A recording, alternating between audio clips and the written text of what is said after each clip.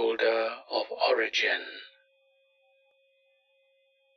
In any city, in any country, go to any mental institution or halfway house you can get yourself to.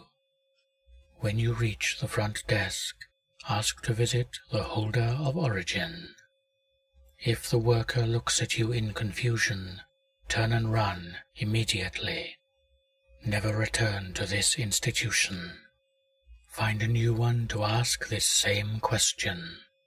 If the worker's smile turns to a somber gaze, say nothing. Without a word, she will leave her desk.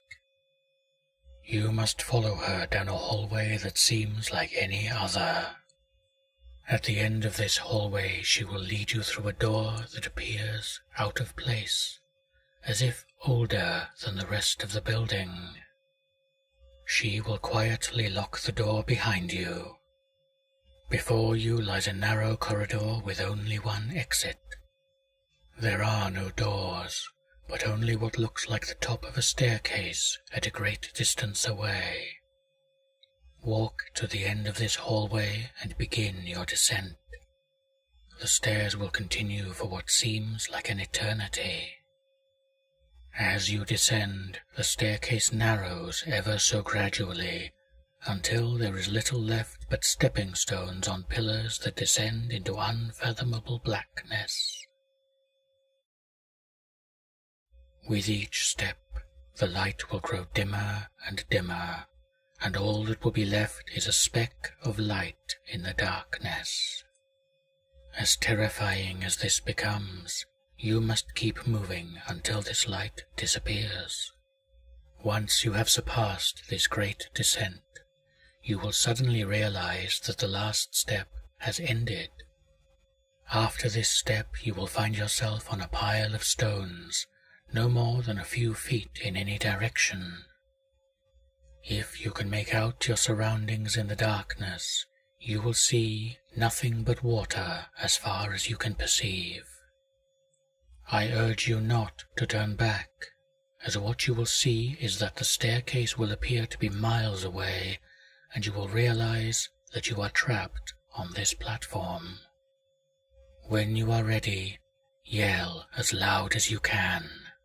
Your voice will echo off a distant wall for several minutes until there is nothing but silence. The silence will be broken by a deep rumble that will fill you with uneasiness. What follows is a disturbance in the water that grows more and more turbulent. Eventually, a creature larger than you can imagine will surface from the water. The beast will slowly open his eyes, and the brightness bursting from them will cause severe pain after the unending darkness that you have experienced. Fight the urge to look away as hard as you can, as you need to show him the fullest extent of your strength. When you are ready, ask the beast, "Who let them begin?" His face will be filled with great sadness, as he weeps for your ignorance of true consciousness. He will speak through an ancient tongue that will sound like the trembling of a great machine. Do not try to hear his words. His message will be felt within your mind.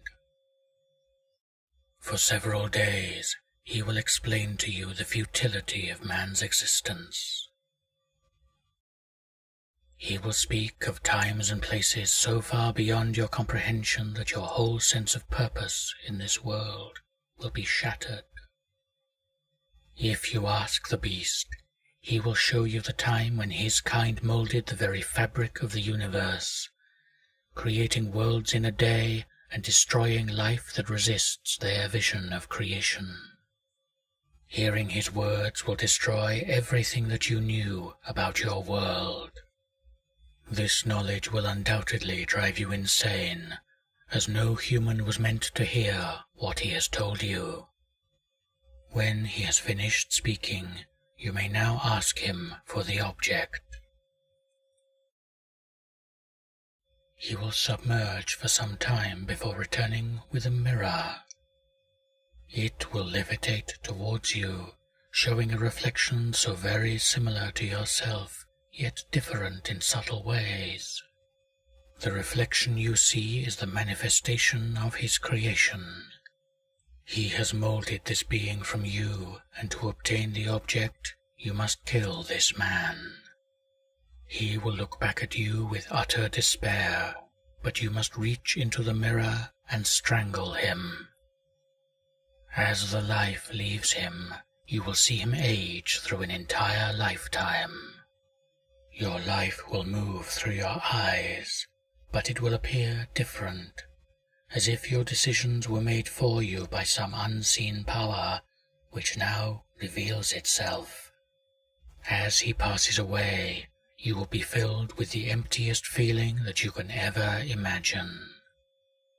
The mirror will contain nothing but empty space. It will fall to the ground. The object is yours. Take it with you and your escape will become obvious. You will re-enter the world, but only physically. The rest of your life will be spent in solitude, contemplating what you have seen, unable to feel emotions or experience anything that makes you human. You will see the world for what it truly is, and the blindness of those around you will fill you with a sense of pity. The object is yours, and your life no longer has meaning.